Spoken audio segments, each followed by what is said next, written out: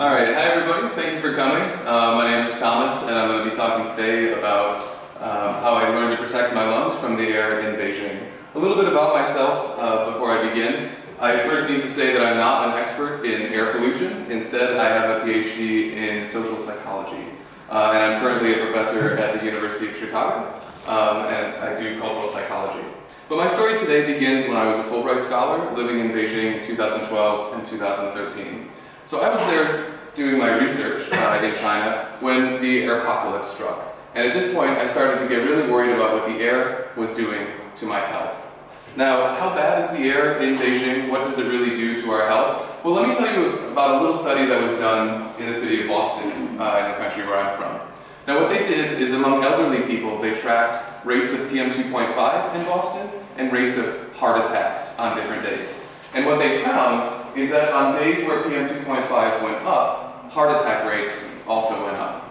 Now, this is pretty scary, right? But this is talking about the city of Boston. What about Beijing?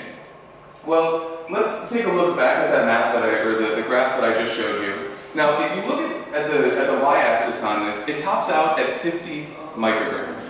Now, how big do we have to make this y-axis to accommodate the average in Beijing? I'm not talking about the maximum. We're talking about the maximum here in Boston, but let's just go with the average in Beijing. This is what we have to do to this graph to accommodate the average in Beijing.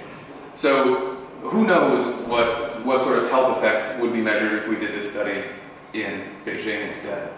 So this got me to wondering, do air purifiers work? Can air purifiers help me protect my health? Now, what I was particularly concerned about was particles that are very small. So I saw lots of studies that talked about pollen particles. These are the sizes of different particles. You can see that pollen particles tend to be about 10 to 100 microns. But when I'm living in China, I'm not concerned about those large particles. I'm concerned about the smaller particles of industrial air pollution. We often talk about particles 2.5 microns and below. Now, it was at this point that I saw the test of a doctor living in Beijing. His name is Richard St. Cyr, and his tests were important because he used a laser particle counter. Now, that's important because those particle counters can test down to these very small particles, the ones that can penetrate deep into our lungs and even enter our bloodstream. Now, he did a very, very simple test in his home in Beijing. He would measure the amount of particles in the air in his home, he would turn on a purifier, and then measure the particles again. Very simple test. The test showed that the particles went down, and he did lots of these tests. The answers were very clear. Particulate went down in his home after using these purifiers. And so I went from being really concerned, really nervous, to incredibly happy. Great, I'll just go out and I'll just buy one of those machines, problem solved, I can continue living in Beijing. And then I found out the machine that he tested, one of the machines that he tested, cost 14,000 RMB. But really multiply that by 2 because you need one for the living room, one for the bedroom, you add in replacement filters, and soon I'd be spending about 4,000 US dollars just to breathe clean air in my home. So that got me to the question, why is it so expensive? Or, if you put it another way, what's in that magic box that costs $1,000? Well, I've opened up that magic box, and here's what's inside. The air comes down from the bottom, it goes through a coarse pre-filter, there's a fan in the middle that pushes it up through a Hepa filter. Now, this Hepa filter is the workhorse of an air purifier. But what is a Hepa filter? Well, a Hepa filter is made from synthetic fibers, just like the shirt that I'm wearing today.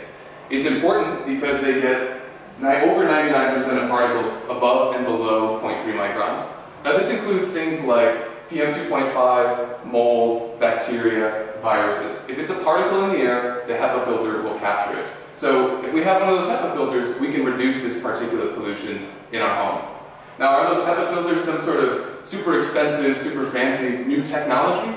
Well, it turns out they were invented in the 1940s during the US Manhattan Project.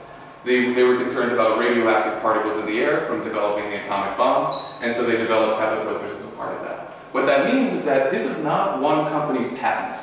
This is a mature technology that's been around for 70 years, right? So this got me to thinking, wait a second, if that's just a fan and a Hepa filter, well, I've got a fan at home. And this being China, I just reached out to one of the many Hepa manufacturers that exist here. I bought a Hepa filter on Taobao, and I thought, well, fan plus filter equals this. This is the very first DIY purifier that I made in my apartment in Beijing. Now, after I set it up, I did a very simple experiment. I would put this near my bed every night when I went to sleep, and I would turn it on. And every week, I would take a picture of the filter. Now, when I started, when I started, the filter looked like this, and after 5 weeks, the filter looked like this. Now, this is not outdoor air. This is the air in my bedroom next to my face, right? Now, next, I got more into this, because just seeing a dirty filter means it's capturing something. But how do we know that it's capturing the really small particles? So I went out and I bought a laser particle counter. At this point, my friends made fun of me because they said, you're spending all this money on testing equipment, you're not buying air purifiers, guilty as charged. But when I got this, I did 2 types of tests. The first type of test that I did is I wanted to know, is the air that's coming out of this filter clean? So I've got an example of one of these DIY filters here, and I brought with me a laser particle counter. Now this particle counter uses a fan in the back and a laser in the middle to test for 2 different sizes of particles. On the right here, we have particles 2.5 microns and above, and on the left, we have the number of particles 0.5 microns and above. Now, HEPA filters are rated to get over 99% of particles, 0.3 microns and above. This number right here is at about, on the smaller particles, about 28,000 right now. It's not good, okay? But if we're going to get over 99% of these particles, we should see this drop down to about 280, okay? That would be 99%. So I'm just going to go ahead and turn on the fan.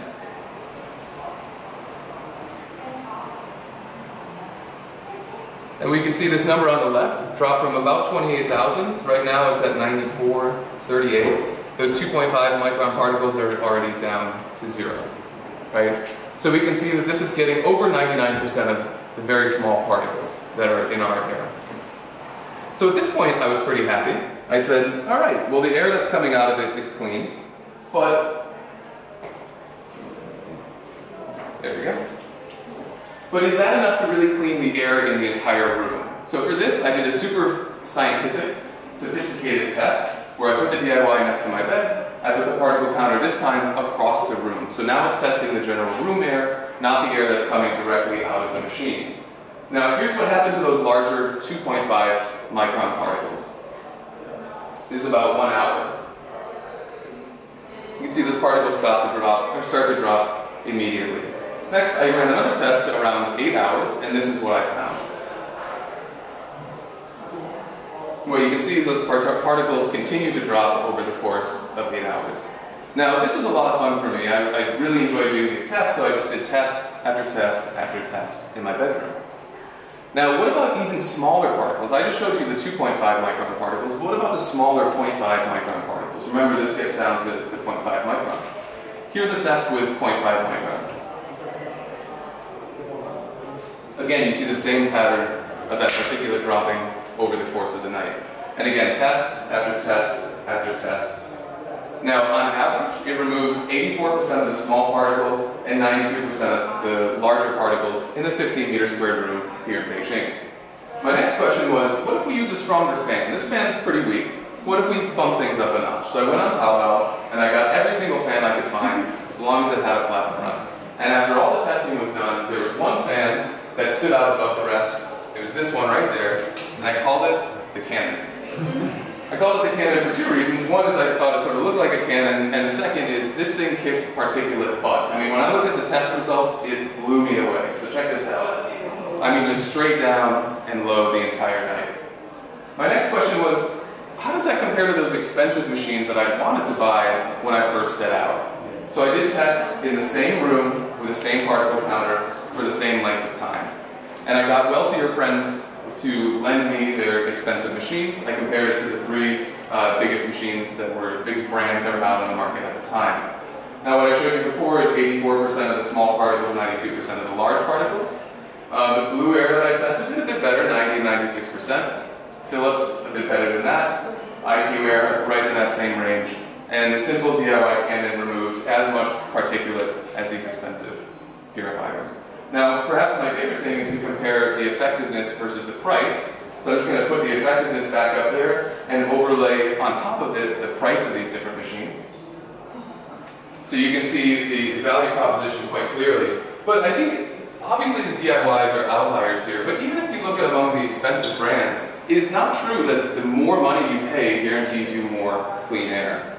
Put another way, for the cost of one of those IQ Airs, you can put 70 of these simple originals in your home. Or just for the cost of the replacement filters, you could still essentially fill your home with these simple originals. So what I did is I put all this information on a blog, all my tests, all my data for everybody to see, told people how to do this. I made a Chinese version as well. And next, I reached out to a group in Beijing called the Beijing Energy Network. Now, they said, that's fantastic, but why don't you do a workshop where instead of just telling people about this, you have people build them themselves? And so I said, that's great, but the problem is they weren't going to pay for it, so I had to buy 20 fans and 20 filters and 20 straps. And so my house was full of these, and I was just hoping that people would sign up, otherwise I now own 20 fans. Within an hour of sending out the email for the RSVP list, we had one spot left. And so we ended up doing 3 workshops. I ordered 60 fans. It was fantastic to see how interested people were in protecting their health in Beijing. So after that, people started emailing me and saying, which type of fan should I buy? I'm too lazy to do it. Can you do it for me? Or they say, which Hepa filter should I use? I don't know which Hepa filter to use. So at that point, I started a website called smartairfilters.com where I would ship these to people, including Hepas that we had tested personally. Now, I was going to talk about masks today. I'm just going to skip through the mask part right now. The main point that I want to talk about with masks is that they are effective. Here's me doing a fit test in Beijing. But what you can see is that when you wear masks, there are several types that will get over 90% of particles in the air that you're breathing. And again, with filters, there's essentially no relationship between what you're paying and what you're breathing. Okay? So protecting yourself, even when you're outside of your home, is also something that does not have to cost you an arm and a leg. 2 that I recommend, on the cheaper side, this 4 RMB mask performed over 97% in these fit tests that I and Dr. St. Cyr did in Beijing. A slightly more expensive one that is a bit more, scored a bit higher in the ratings, costs about 20 to 30 RMB. So again, you don't have to spend an arm and a leg to breathe clean air. So thank you for listening. Feel free to add us on WeChat, and